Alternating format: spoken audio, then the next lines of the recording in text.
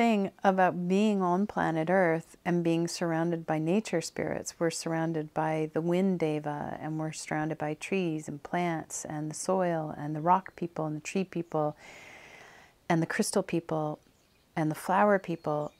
All of these nature spirits totally embrace change. They don't resist change at all.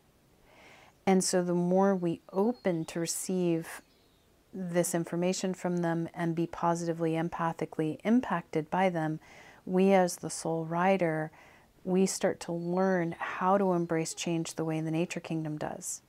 Not from a place of loss or fear or grief or sadness, but simply being in a state of flow.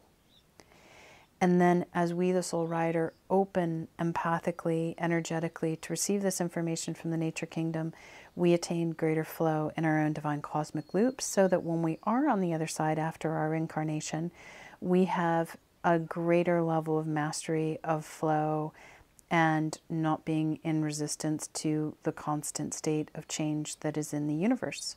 But Earth really has this incredible mastery of embracing change, the yin, the yang, the inhale, the exhale, the light, the dark.